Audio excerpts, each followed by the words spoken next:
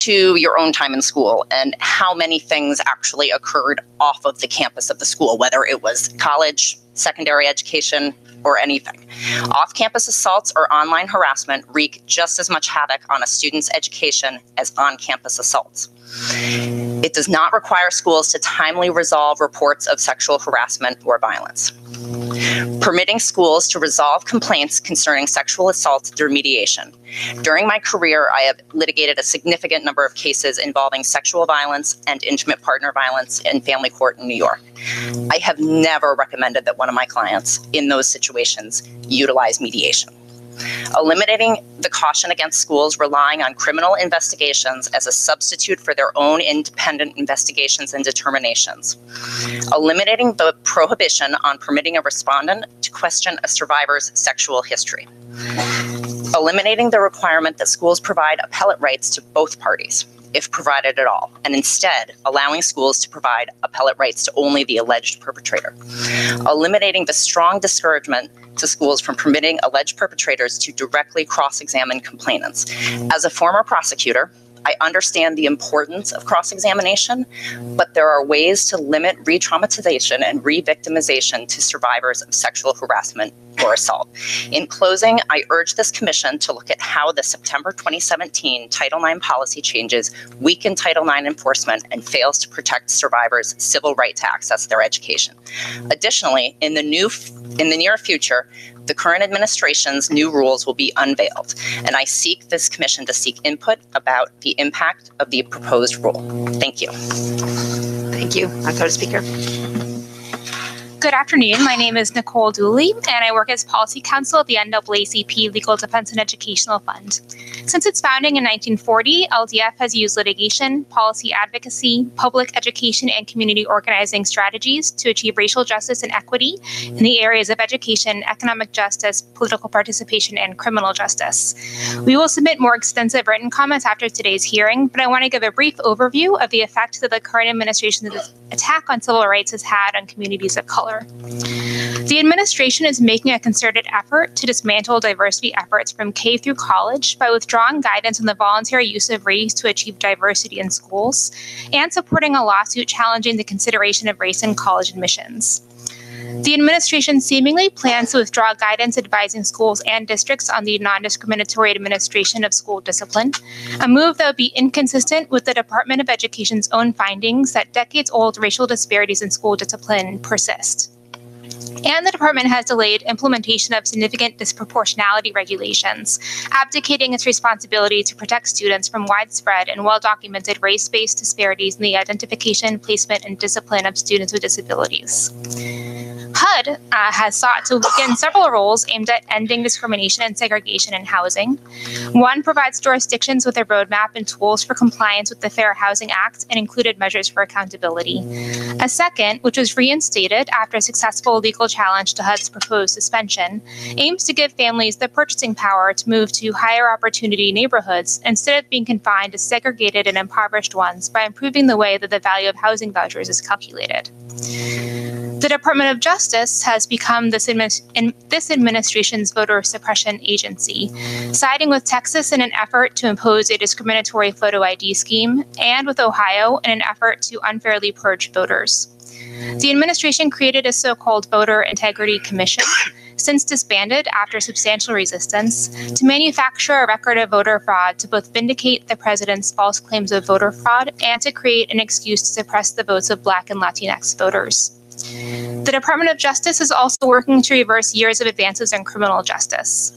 It has, for example, reinstated the long discredited policy of harshly punishing individuals who commit low-level, nonviolent drug offenses, and is trying to undermine consent decrees aimed at policing reform, even those to which DOJ is not a party. These actions are not exhaustive, but illustrative of the broad attack this administration has undertaken against all civil rights. We ask this commission to continue its mission of enhancing enforcement of federal civil rights through robust and independent fact-finding. Thank you. Thank you. Good afternoon, Commissioners. My name is Amna Faradi. I serve as Senior Director of Government Relations and Policy for the Asian and Pacific Islander American Health Forum. For over 32 years, we at the Health Forum have sought to improve the health and well-being of the 23 million and rising Asian Americans, Native Hawaiians, and Pacific Islanders. We work to advance health access and protect civil rights in healthcare for communities who are 60% immigrant and 30% limited English proficient. For my testimony today, I will focus on the intersection of health and civil rights. Concerns about enforcement of civil rights are nothing new. However, they are substantially heightened under the current Trump administration. In particular, we must understand the complex chilling effect the administration is having with respect to individual civil rights and access to programs that they are legally entitled to. At the Health Forum, we work with over 150 partners in 28 states, and we have heard a number of stories that show the continuing lack of language access protected by federal civil rights laws for patients. For example, we heard a story from a young woman originally from Indonesia who now calls Pennsylvania home. She has a T visa. She has a T visa because she survived human trafficking for over 10 years. Despite her experiences, she now has health care through Medicaid, something she should be able to rely on with strong federal civil rights protections. However, even when she is able to access an interpreter using a language line at the doctor's office, her care is of lower quality than those who are English speakers. She is often not provided written instructions for follow-up and other critical information. This threatens her health and undermines the quality of her care. We have also worked with advocates nationwide over the past several years to enroll 1 million Asian Americans, Native Hawaiians, and Pacific Islanders in 50 languages in Affordable Care Act, Medicaid, and Children's Health Insurance Program coverage. We have heard numerous stories from assisters and patients that language access continues to be a consistent barrier to getting health insurance and actually using it. People have often never understood, limited English proficient people rather, often have never understood when they have received legally required notices in the mail that impact their eligibility and enrollment and ability to see a doctor. This is because the notices are only sent in English and Spanish. They are not sent in Asian and Pacific Islander languages. This context now is far more difficult as AAPIs and other immigrants are afraid to enroll in services and access them given the chilling impact this administration's immigration and other actions targeting civil rights are having as a result of the proposed public charge regulation. There are serious questions as well about how this administration is enforcing federal civil rights protections when it leaks proposals that seek to undermine or otherwise eliminate civil rights. These are just some of the examples that we wanted to provide the Commission. Thank you. Thank you. Good evening, Madam Chair and Commissioners. My name is Candace Gibson. I'm a staff attorney with the National Health Law Program. Founded nearly 50 years ago, the National Health Law Program protects and advances the health rights of low-income and underserved individuals and families. We advocate, educate, and litigate at the federal and state levels. Thank you for the opportunity to provide comments today. We are deeply troubled by the current administration's actions to undermine access to health care for low-income individuals and communities who already struggle to access care, particularly those who are from communities of color, including women of color, people living with disabilities, and LGBTQ individuals, and the federal protections they rely on to access care. As one example, the Trump administration has encouraged states to impose additional barriers to Medicaid coverage, including requiring individuals to work or complete work-related activities to maintain their coverage. The administration has also allowed states to impose premiums on individuals with very low or no incomes and to punish individuals who do not pay their premiums by terminating their coverage and locking them out of Medicaid for up to 6 months.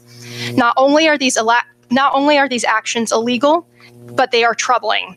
Low-income people rely on Medicaid. People like Charles Gresham in Arkansas, who has several serious health conditions, including asthma, social anxiety, and a seizure disorder. Medicaid coverage has allowed him to get the treatment and services he needs. Work requirements, antithetical to Medicaid's mission of providing medical assistance to eligible individuals, threaten his ability to maintain Medicaid coverage and to stay healthy. In the past 2 months, over 8,000 Arkansans have already lost their Medicaid coverage due to these requirements. Further, this administration has approved similar draconian policies in other states. As of yesterday, the Department of Health and Human Services approved Wisconsin's waiver package.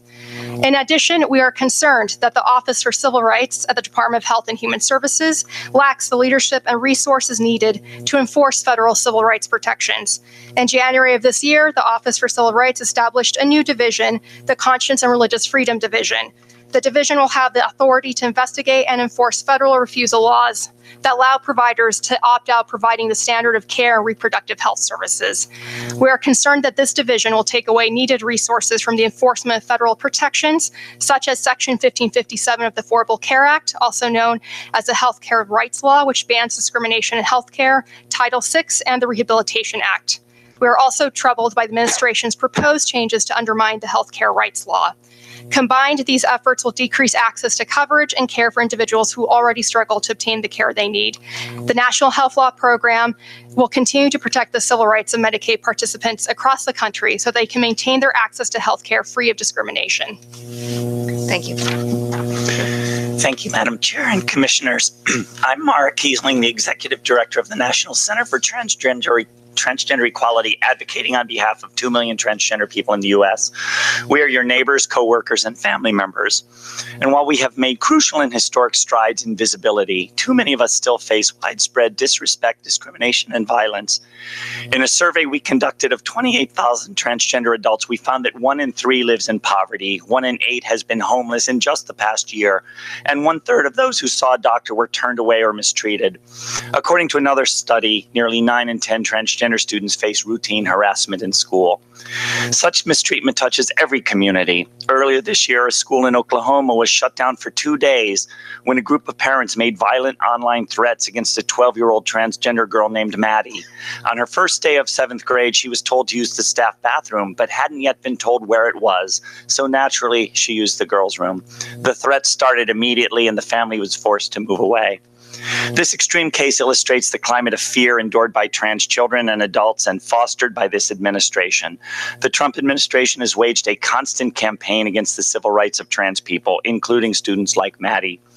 The administration has rolled back life-saving guidance that was specifically requested by the nation's educators and child care experts to help them understand protections for trans students.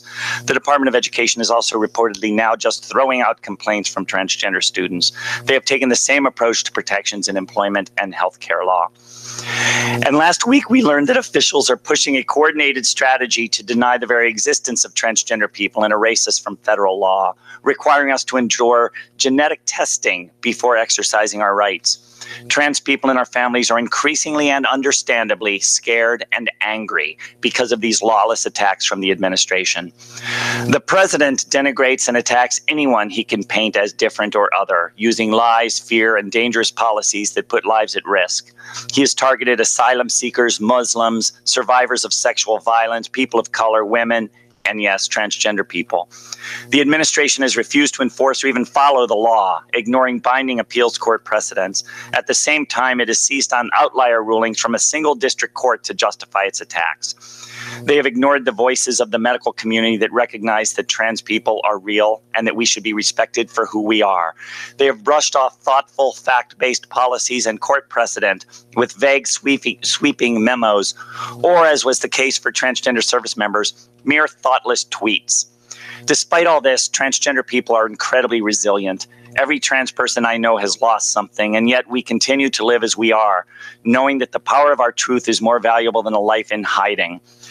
Though the harm already done is inescapable, it is not irreparable. The federal government has a unique role in protecting the civil rights of every person in this country, including us. I urge the commission to stand with the courts and stand with the people in resisting this administration's efforts to permanently harm us, and tell the administration that our civil rights won't be erased and transgender people won't be erased. Thank you very much. Thank you. Sorry about my cold. Sorry for you. Next speaker. My name is Amy Adams. I'm from Stafford County, Virginia, and I am the proud mother of 3 children. My middle child, Morgan, is a transgender girl. That means that while she may have been designated male at birth, she has consistently identified as female for as long as she can remember. Morgan transitioned 4 years ago at 10 when she stopped living life as a boy and started living as her true self. She has many friends and family members who support her, as well as teachers and administrators at her public school who are on her side. Morgan is a wonderful, amazing, beautiful young woman.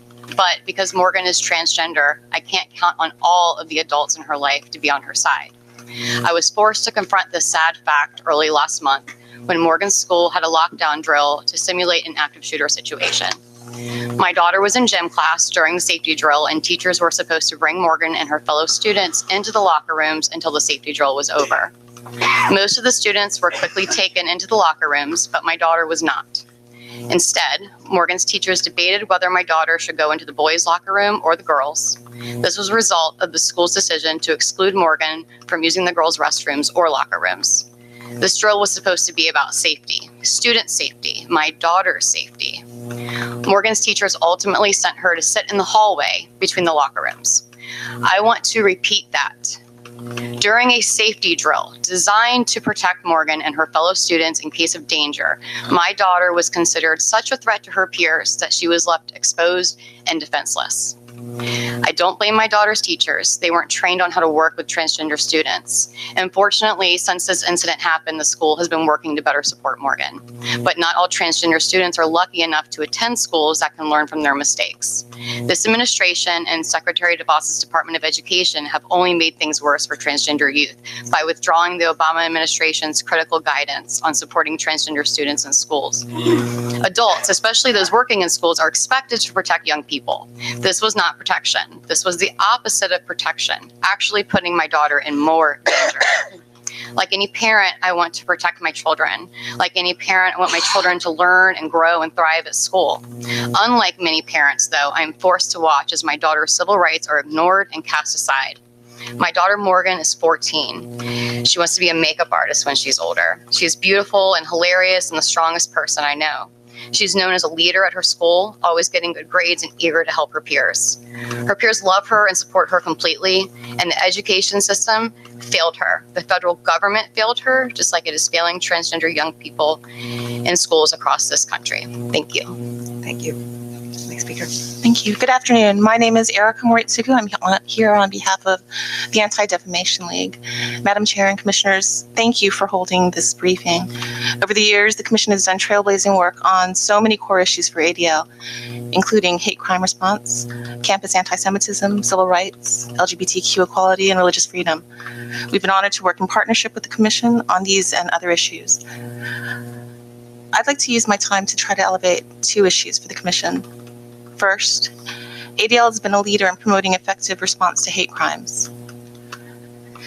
In the aftermath of the murder of 11 Jews in their synagogue in Pittsburgh last Shabbat, the single worst incident of anti-Semitism in U.S. history, we wanted to emphasize that the Department of Justice and the FBI have done very good work in enforcing federal hate crime laws and in investigating a wide range of hate crimes in America, including several involving victims targeted for no other reason than their gender identity. But the best way to address hate crimes is to address hate. The ADL has long argued that America's leaders must use their bully pulpits to call out hate. The language that our leaders use and the issues they prioritize affect how we treat one another, just like the laws they pass and implement. And on this, the administration has to date fallen short of what we have come to expect and what this nation needs. The federal government cannot effectively address hate crimes if it is at the same time scapegoating Muslims, denigrating Hispanics, demonizing refugees and other marginalized communities through their words and actions, through policy and executive actions, promoting regulatory changes, and filing briefs that negatively impact the LGBTQ communities, especially the transgender community. Second, the administration has repeatedly spoken about the importance of religious freedom, but it is promoting an unrecognizable redefinition of religious freedom, one in which the notion of religious liberty is no longer a shield to protect individual and institutional religious freedom, but instead is a sword designed to thwart anti-discrimination laws protecting women, LGBTQ equality, and religious minorities. In the name of religious freedom, we have seen this administration promote government-funded employment discrimination, restrict access to health services, and attempt to restrict the rights of transgender Americans in the military, in public schools, in the workplace, and in prisons. Again, we are very grateful that the Commission is examining these and other issues today. ADL intends to file more complete comments for your consideration in the coming weeks. Thank you. Thanks very much. Members of the Commission, thank you for the opportunity to comment today. My name is Peter Kai, and I am a Law and Policy Associate at the Poverty and Race Research Action Council, a national civil rights policy organization based here in Washington, D.C. We are working to ensure that there is robust fair housing enforcement and oversight, and are greatly concerned about the current direction of federal fair housing policy. First, we are deeply concerned about potential changes to the 2015 Affirmatively Furthering Fair Housing Rule. The AFFH rule established a valuable oversight mechanism and planning framework to help HUD grantees meet their statutory duty to take proactive steps to dismantle entrenched patterns of segregation, discrimination, and disinvestment. This rule has already benefited many communities around the country. Unfortunately, the suspension of this rule in January and HUD's intent to revise it undermined this critically important tool for advancing fair housing. While the rule is suspended, there is little HUD oversight of fair housing planning. Keeping the rule intact and restoring its implementation is critically important to achieving the aims of the Fair Housing Act. HUD's stated intent to revisit its disparate impact rule is also troubling. This regulation formalized a long-held interpretation by HUD and courts that disparate impact claims may be brought under the Fair Housing Act. Disparate impact liability is essential to fair housing enforcement. Without it, there would be major obstacles to attacking subtle but pervasive housing-related discrimination, as well as implicit structural biases in the housing market. Revising the rule could unduly weaken the definition of discriminatory effect, the burden-shifting framework, and more, making it more difficult to address the discriminatory effects of housing practices and the reinforcement of segregation. We urge HUD to leave the rule intact. We are also concerned about inadequate staffing and funding of HUD's Office of Fair Housing and Equal Opportunity. FHEO staff play a vital role in enforcing the Fair Housing Act, providing guidance, and ensuring that housing and community development programs are administered in a way that promotes diverse, inclusive communities. Despite the critical importance of FHEO, it has been chronically underfunded and staffing levels continue to decline, severely limiting the ability of the federal government to effectively enforce fair housing protections.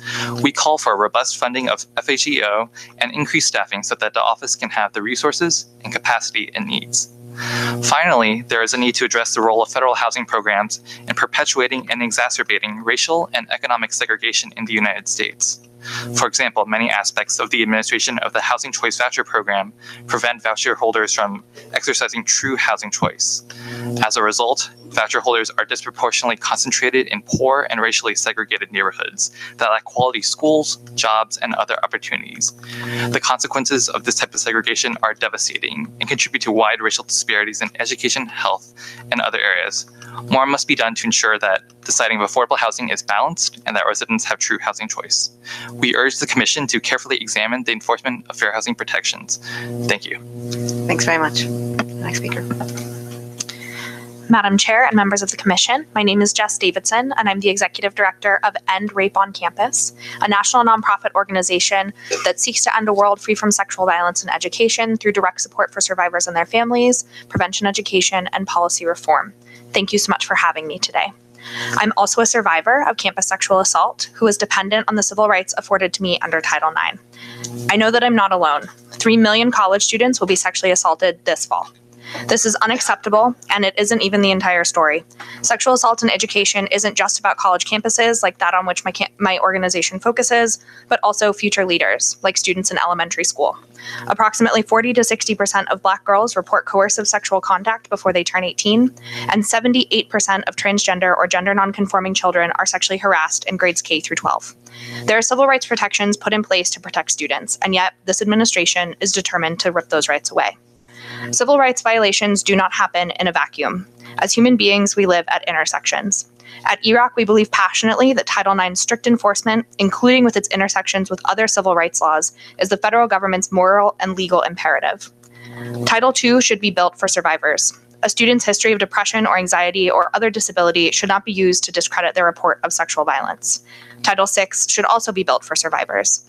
Race, color, and national origin should never be grounds to discredit survivors of sexual assault in classrooms, in the workplace, or online. Experienced advocates have looked on in horror as this administration has staged an intentional attack on civil rights protections for students, particularly students of color, students with disabilities, and transgender and gender nonconforming students. To attack those students is to attack survivors. students with disabilities experience assault at 2 times the rate of students without disabilities. And nearly 1 in 4 transgender, genderqueer, or gender nonconforming students experience sexual violence during their undergraduate education. Meanwhile, this administration is not seeking to protect those students further, but doing everything it can to erase civil rights for these very students. But these violations, this violence, is not a foregone conclusion. I'm here today to respectfully request that this commission investigates the Department of Education's recent and impending decision-making on rescinding previous guidance on Title IX enforcement and replacing it with a dangerous regulation that will chill reporting and prevent students everywhere from being able to access their civil rights under Title IX, including an egregious lack of survivor inclusion in the stakeholder engagement process, to which my organization can further attest, and a policy decision-making process that is based on rape myths and false sex stereotypes. Ensuring Title IX and its sister civil rights laws, Title II, Title VI, and Title VII, are protected is a civil rights issue and a human rights issue. Thank you very much. Thank you. Thank you. Good evening, and thank you for the opportunity to address this committee.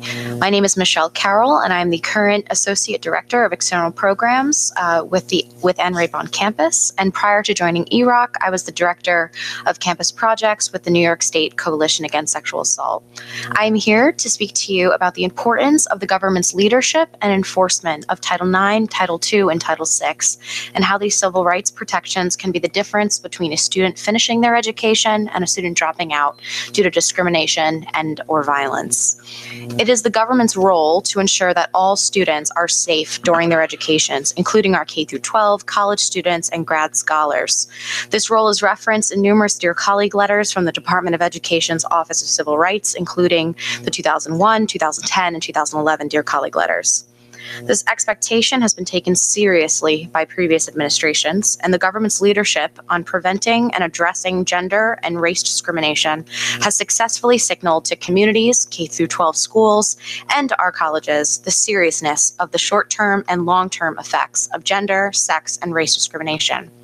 31% of college students will drop out after experiencing sex discrimination and or sexual violence. That percentage is higher for vulnerable student populations. Additionally, a single instance of sexual violence can cost upwards of $200,000 for medical costs, mental health costs, student fees, etc. Consider the lifetime costs of victimization for students who are assaulted in middle school or elementary school. And as we continue to move into the new age of social media, the government must continue to provide leadership on the importance of online harassment and how these instances of harassment can rise to the level of gender, sex, and race discrimination, thus following a student from their desk at home to their homeroom classroom. The government's leadership on these issues, as evidenced by federal guidance, and its role as an accountability measure has enabled community organizations to confidently offer their expertise to schools and colleges, thus building local collaborative decision-making bodies dedicated to combining the community's medical, mental health, and criminal justice services available to help students stay in school after experiencing discrimination. In my previous role with the New York State Coalition, I witnessed how over 200 colleges have partnered with their local rape crisis programs to provide prevention training and direct services to students.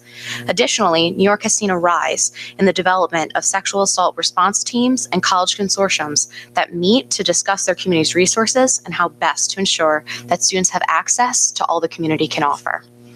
In the 2011 Dear Colleague letter, the government recognized how education is the great equalizer and that the government's role in preventing and addressing harassment is a key function of its preservation of student rights. This committee has an incredible role in preserving our students' rights to an education, and I commend the committee for the work so far. Thank you. Thank you.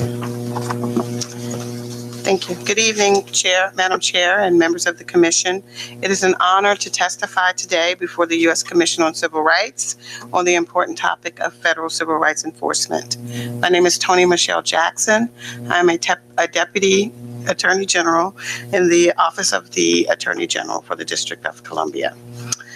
Our office is charged with conducting the law business of the district and with protecting the public interest. In that vein, we have worked very hard over the last 4 years to develop a public interest litigation practice that is responsive to the needs of our residents. I want to highlight, while there are many, I want to highlight two today. Two key areas in which the lack of federal enforcement or the rollbacks in enforcement are having an outsized effect on district residents. First, a pressing issue for district residents is housing. And housing discrimination in particular is a barrier to opportunity. Among other documented discrimination in the housing market, the Center for Investigative Reporting has uncovered racial disparities in mortgage lending in the district. But to assess potential claims, we need, among other things, detailed information about credit scores, loan-to-value ratios, and debt-to-income ratios. Under the Home Mortgage Disclosure Act, the Consumer Financial Protection Bureau has the power and indeed previously promulgated regulations to require that kind of detailed reporting from banks, which our office could have used to enforce local and federal protections against housing discrimination. But under McMulvaney, the CFPB backed a law that exempts 85% of banks and almost 50% of other mortgage lenders from providing this comprehensive information. The failure to require detailed reporting limits the federal government's ability to uncover disparities in mortgage lending based on race and national origin, and it impedes the ability of the district to ensure that mortgage lending is fair. The abdication of the federal government's information enforcing function is not unique. Second, the administration's push to redefine sex in civil rights laws to include only biological sex threatens the district's already marginalized transgender community. A 2015 study of district employers showed that almost half would prefer to hire a less qualified cisgender person than a more qualified transgender applicant. Moreover, hate crimes are on the rise in the district. They nearly tripled between 2015 and 2017, and one of the biggest increases we are currently seeing is in crimes based on gender identity. Thankfully, the district has the Human Rights Act, but the federal government's resources are not comparable to what the district has, and we need greater and more strategic enforcement on the federal level to ensure that our residents are fully protected. Thank you for your time. Thank you very much. Next speaker. Madam Chair, Commissioners, staff, certainly appreciate the opportunity to testify before the commission. I'm Edward A. Hales Jr. I'm a managing director and general counsel for Advancement Project, a national civil rights and racial justice action tank that works on the ground in support of local organizing, informed by careful legal reasoning and strategic communications. We're engaged in 1,000 points of fight around the country where effective federal civil rights enforcement would be helpful. I just want to lift up one particular concern today and supplement this statement with additional information before your stated deadline. Advancement Project is nearly 20 years old, and right after we were founded, we co-authored a report. It was a groundbreaking report with the Harvard Civil Rights Project entitled Opportunities Suspended. This document identified and named the school-to-prison pipeline, the policies and practices that push children out of school and on the pathway to prison, and outlined its harmful effects specifically upon Black and brown children, students with disabilities, and other groups of marginalized children. And in nearly 20 years of our existence, we have worked with various community partners across the country to dismantle the egregious civil rights violation known as the school-to-prison pipeline. In July 2016, Advancement Project, along with our partner, DeSoto County Parents and Students for Justice, filed a new supporting letter documenting the continuation of discriminatory discipline practices in DeSoto County, which is a school district in Hernando, Mississippi. The letter supplemented information sent to the U.S. Department of Education, and came months after the department opened a formal investigation in response to a complaint filed on behalf of students and parents in 2015. The letter pointed out the major instances in which the discriminatory discipline policy impacted Black students there, And what we have learned more recently, according to the U.S. Department of Education's Office for Civil Rights website, as of September 30th, 2018, there are 1,556 pending Title VI cases currently under investigation at elementary, secondary, and post-secondary secondary schools. There are 328 discipline cases. In March 2018, the U.S. Department of Education's Office for Civil Rights issued a revised case processing manual designed to, quote unquote, help the office better manage its docket, investigations, and resolution. A particular provision in that statement now has resulted in over 500 disability rights complaints being dismissed, leading to concerns that more effective oversight and federal guidance is needed. Thank you very much. Thank you. My name is Liz King, and I am the Director of the Education Program at the Leadership Conference on Civil and Human Rights in Washington, D.C., a coalition charged by our diverse membership of more than 200 national organizations to promote and protect the civil and human rights of all persons in the United States. I appreciate the Commission's willingness to hear from the public on this critically important topic. Issues of civil rights enforcement are not simply interesting legal puzzles or fodder for academic debates. This is about the actual lived experiences of children in our nation's schools every day. This commission has the responsibility to ensure that federal civil rights laws and federal civil rights enforcement are meaningfully ensuring equal opportunity for students and preventing the discrimination that limits the potential of children of color, children with disabilities, girls, students who are LGBTQ, Native American, immigrants, religious minorities, or English learners. It is critically important that the Commission understand the need for continued federal enforcement where areas of federal law and the U.S. Constitution are concerned. While children are dependent on the educators and other adults around them every day for their safety and fair treatment, it is irresponsible and inconsistent with the laws themselves to suggest that these federal obligations can be fulfilled by state and local leaders alone. The civil rights community and the marginalized people we represent have learned over and over and over again that without necessary intervention from federal civil rights enforcement agencies, rights are undermined and opportunities are lost. What we have seen from the U.S. Department of Education over the past 22 months is a failure to execute the legal and moral responsibility of the agency.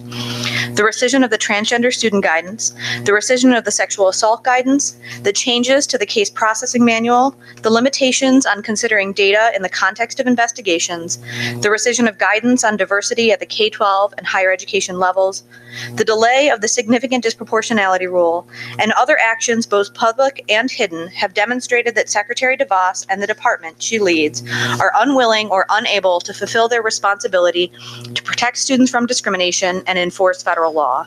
The Commission must take note and take action on behalf of our children and our laws. Thank you. Thank you. Good evening. My name is Linda Garcia, and I am the Policing Campaign Director at the Leadership Conference on Civil and Human Rights. Prior to this role, I served as a trial attorney in the Department of Justice Civil Rights Division, where my work focused on pattern and practice investigations of police departments and the enforcement of consent decrees. Today, the Commission asked whether the federal government is meeting its obligation to vindicate and protect civil rights. In the context of addressing systemic police misconduct, the answer is no. As part of any pattern or practice investigation, investigators speak with hundreds of community members and police officers. During my time at the Department of Justice, I heard from community members who would tell stories of being slammed against a wall and searched just when walking home from work or to the corner store to buy milk. I would hear that police used excessive force, from applying handcuffs too tightly just to cause pain to tasering children in schools for minor misbehaviors. And I listened to mothers who told their stories of identifying their children's bodies after they had been shot and killed by a police officer. Excuse me. I also listened to officers, and they shared stories of working within a system where their performance is measured by metrics that incentivize stopping, searching, and arresting people, many times without regard to civil rights. They spoke of broken accountability systems that do little to address officer misconduct, thereby delegitimizing those officers who go to work every day to try and help the communities that they serve. The consent decrees that the Department of Justice negotiates to fix these sorts of problems, like the ones in New Orleans, Ferguson, and Baltimore, promote sustainable, constitutional, and effective policing by reforming the policies, practices, training, and accountability systems in police departments. They give communities a meaningful voice in the process and in developing the policies and practices for their police departments. When communities view police and the process as legitimate, they start to work with police departments and cooperate with them to address serious crime, thereby improving public safety. The current administration is, for lack of a better word, hostile towards this work. Attorney General Sessions has stated that, quote, "It is not the responsibility of the federal government to manage non-federal law enforcement," unquote. Yet, the department has tried to stand in the way of police reform at the local level as well, most recently by urging a federal court not to enter a consent decree that was negotiated between the Illinois Attorney General and the City of Chicago. This work is under threat, and without pattern or practice investigations, communities across the country will continue to be impacted by police misconduct while the federal government abdicates its duty to address this injustice, which warrants the oversight of this commission. Thank you. Thanks very much. Good evening. Thank you to the Commission for having this opportunity for all of us to testify. My name is Jorge Andres Soto, and I'm with the National Fair Housing Alliance. I'm Director of Public Policy there. The National Fair Housing Alliance is a national civil rights organization dedicated to ending housing discrimination and made up of local nonprofit fair housing organizations that do intakes and investigations of victims of discrimination in their own communities. 50 years after the Fair Housing Act made housing discrimination illegal, acts of housing discrimination still occur every day. And while often these go undetected and underreported, housing discrimination is still a huge obstacle for many. The importance of private enforcement of the Federal Fair Housing Act cannot be overstated for this and many other reasons. Every year, NAFA collects, and that's our short name, NAFA collects data from both private fair housing organizations and government agencies across the country that receive and address fair housing complaints from the public.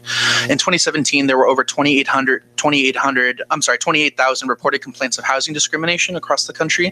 71% of those were addressed by private nonprofit fair housing groups, as compared to complaints processed by HUD, local and state fair housing agencies, and the Department of Justice. Increasingly, acts of discrimination are taking on more subtle forms, and while overt housing discrimination still occurs, it is masked by housing providers offering false information, quoting different prices, providing an inferior product or amenities, or applying different standards of qualification criteria. Without private enforcement that utilizes testing investigation tools, subtle discrimination would permeate rental, sales, lending, and insurance markets to a greater degree and relatively unchecked. In terms of HUD's administrative challenges when enforcing the Fair Housing Act, its enforcement regularly exceeds the 100-day deadline set forth in its own regulations for each complaint that's submitted to HUD. Indeed, HUD has decreased its average complaint investigation time, and we commend it for that. However, this trend must continue in order to ensure that victims have faith that HUD will resolve their issues and not be done so in a way that pushes legitimate complaints to the side for the purpose of expediency. HUD also lacks the effective oversight of state fair housing assistance program participants, which it relies upon to work through its caseload. By statute, HUD is authorized to refer complaints it receives to state and local civil rights agencies that enforce a substantively equivalent fair housing law to the Fair Housing Act, the Federal Fair Housing Act. However, investigation protocols and cause determination policies often widely vary across participating agencies and can conflict with the standards set forth by the Fair Housing Act itself. HUD also has undermined the work of private fair housing organizations through its failure to effectively administer the Fair Housing Initiatives program, which provides grants to private nonprofit fair housing organizations to investigate complaints and educate the marketplace about fair housing laws. For the last several years, HUD has delayed the release of the notice of funding availability for this program and has derailed 3-year enforcement grants, which require reapplication each year. The result has been dozens of private nonprofit fair housing organizations temporarily ceasing operation of their services and actually letting go experienced staff as a result of all of these mismanagements. To address these issues, HUD must request additional resources for fair housing enforcement staff from Congress, conduct an independent oversight audit of the Fair Housing Assistance Program, and revise existing regulations to ensure complaints that HUD hands over to state and local agencies are appropriately adjudicated, and that... I need to stop you. I'm sorry. Yes. But thank you very much. Thank you. Hi, good afternoon. My name is Li Yang. Thanks, Commissioner, who is still here to hear my message, and I think that's very important. And I've been here since this morning, 8:30. So you got to know how important your job is. And I want to go back to this morning, all the message you talk about is real data analysis. You ask how do they want to help you, and I rather that you know that data and analysis so far are incorrect. Fake information is always there by all the agencies, by all their staff, by all the police. So you got to know if this give you a false message, your remedy will be wrong. So I hope you go back to really search the data and then really examine the information, whether it's correct or not. Not just an agency or lower court or lower government agency give it to the maybe Census Bureau or something. There's no called data. It's true. But you have to go back whether the data used is correct or not. A lot of education funding or social program funding, they are not do their purpose. They are not for education purpose. They are not for free lunch purpose. They are not for social security benefit for elderly or for somebody. Or if you say the jail, that's not for public safety purpose. So you must go back to see whether they are doing wrong, or let's send people to the jail just to give them deprivation of their sleeping or their food. That's called torture and murdering. So we know all this society is very bad, and the most important now is police and Department of Justice. They are doing all the wrong job. They are real negative productivity, negative. So you are not trying to think unemployment lower is good. It's just negative, it's getting worse. So you have to think about all this related. So that's important for your children, for your sibling, for your elderly. And I see a lot of time the elderly are separated. They are the lovely couple, they are separated. They send them to a different kind of rehab or nursing home, and they don't give the food. Instead, they may be forced injection and murder them. Because I know my family have this experience. So I just saw, especially now, you know, it's PPP, public-private partnership. There's propaganda everywhere, from the local to federal to global, and then including educational or non-profit organization. So this hurt our society a lot. You got to examine those. And I will submit my testimony and give you more detail later. Thank you very much. Next. Please read carefully. Thank you. Ladies and gentlemen of the Commission, I'm Mark Herring, the Attorney General of Virginia, here tonight on behalf of the people of Virginia, as well as several fellow state attorneys general who intend to submit supplemental written comments. It's a particular honor for me to address this body because my great uncle, Robert S. Rankin, served on this commission from 1960 to 1976, and the commission's library bears his name. Over the last several decades, individual Americans and state governments have been able to rely on the federal government as a partner in the shared mission to secure and vindicate civil rights. Sadly, it seems this reliance and expectation is no longer well-founded, and this relationship is fracturing. One of President Trump's first executive orders attempted to enact a Muslim ban that violated the constitutional rights of many living in our nation and raised fear among American Muslims and other minority communities that they could find themselves the next target of government-sanctioned and mandated discrimination. These fears have proven well-founded, as we have witnessed further efforts to undermine cherished civil rights, including deeply troubling talk in recent days about executive orders to nullify the 14th Amendment and birthright citizenship.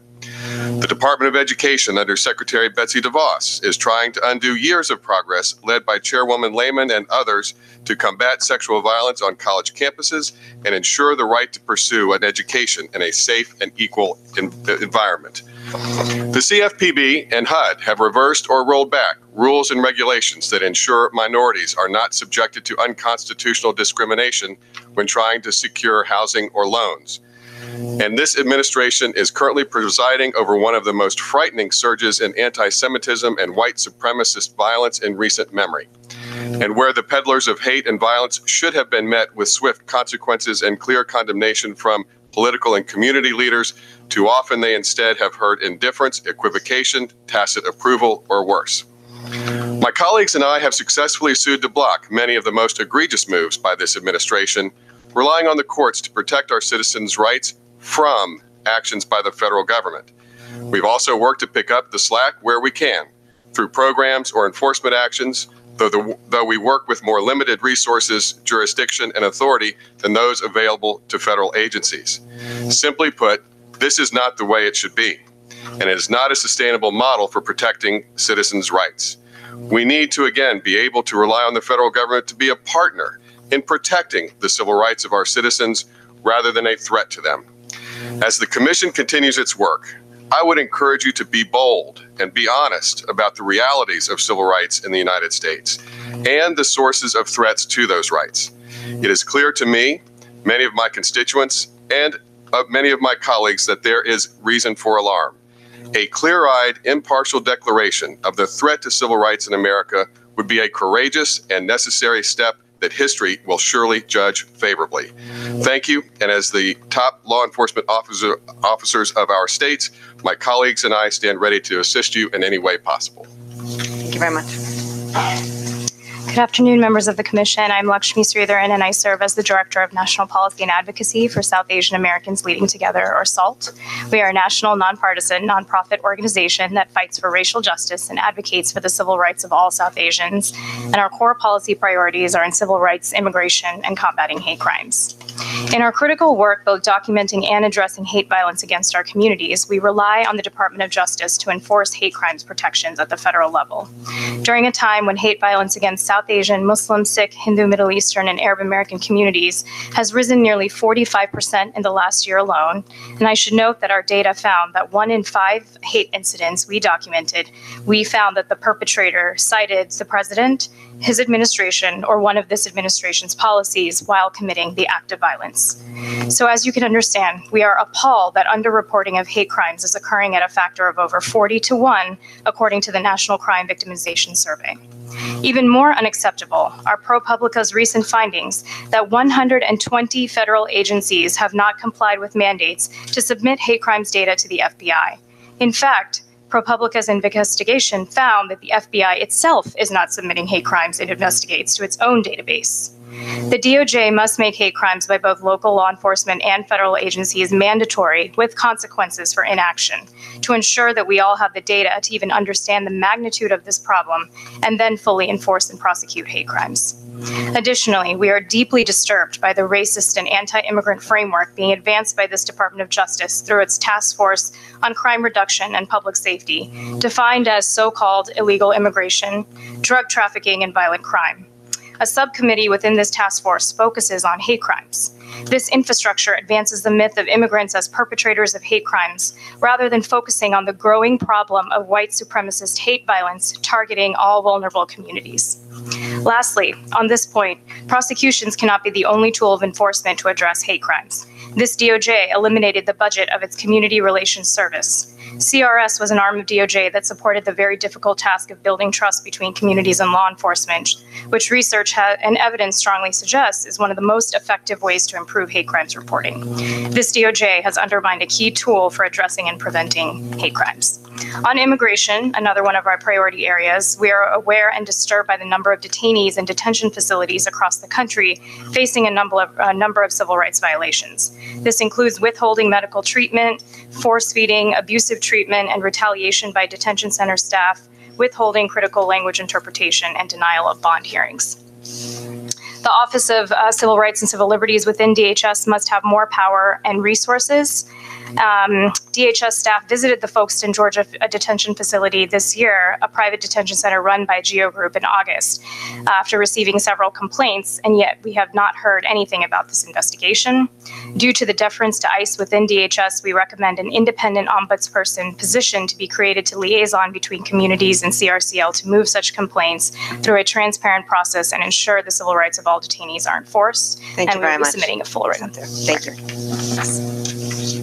Good afternoon, and thank you for the opportunity to speak here today. My name is Catherine Bean, and I serve as Vice President for Public Policy and Advocacy at YWCA USA. Founded 160 years ago, YWCA is one of the oldest and largest women's organizations in the United States and is dedicated to eliminating racism, empowering women, and promoting peace, justice, dignity, and freedom for all.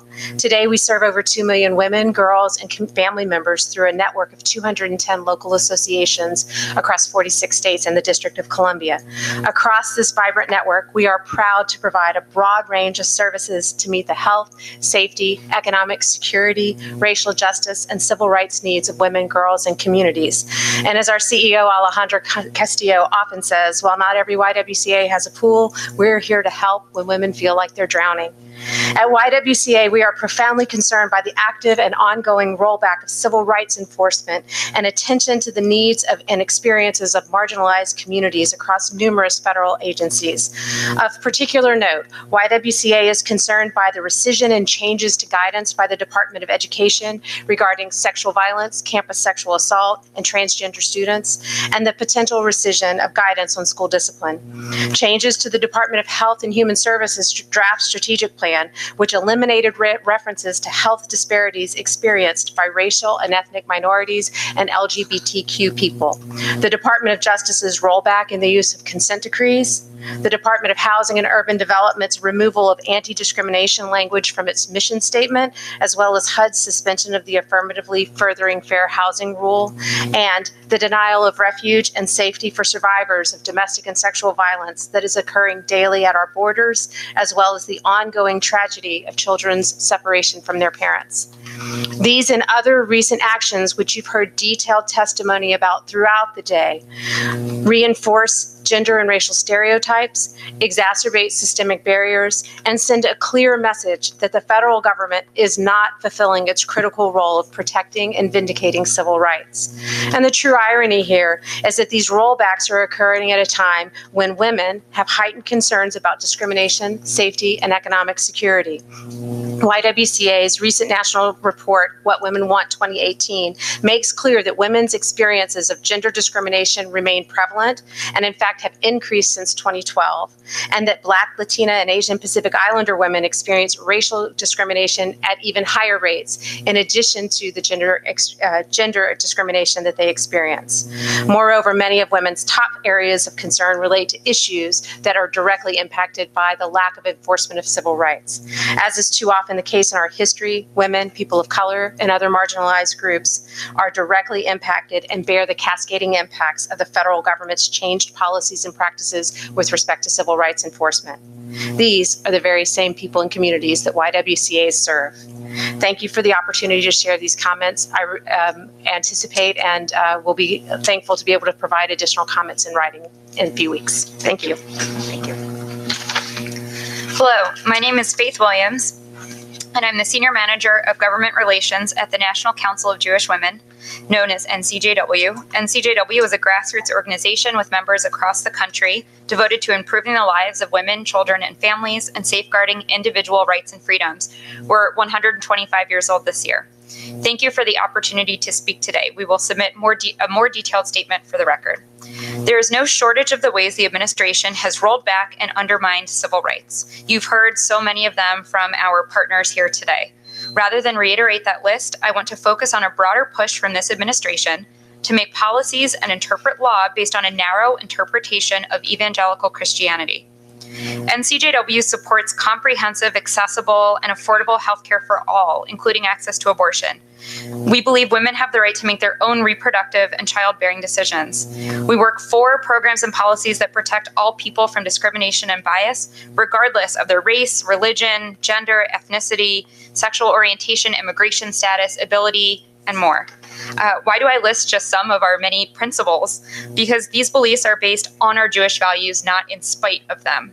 As Jews, we know that gender is a spectrum, a concept rooted in traditional Jewish texts. We are taught that protecting an existing life is of paramount importance. We believe in kavod habriot, respect and dignity for all people, B'Tselem Elohim, we are all made in the image of God, and Tzedek Tzedek Tirdof, the pursuit of justice always.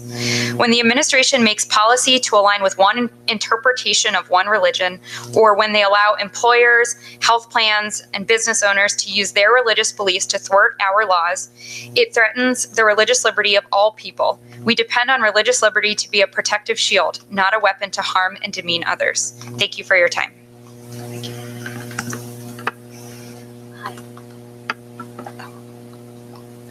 Hi, my name is Monica Dorhai, and it's a great pleasure to get today to speak to you. For over the decade, I've worked at World Bank, and I got the chance to conduct training with the Equal Employment Commission, to be an official enforcer for the Fairness Act. I work with the Comptroller General, Davy Walker, for over 15 years.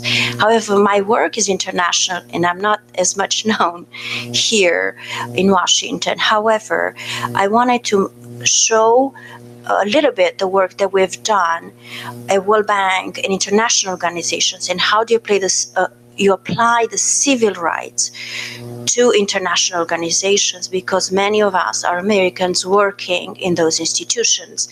My job is, and my PhD was last year the most recommended, commended, and received more congratulatory letters from the United States Senate and Congress than any other PhD in the Union.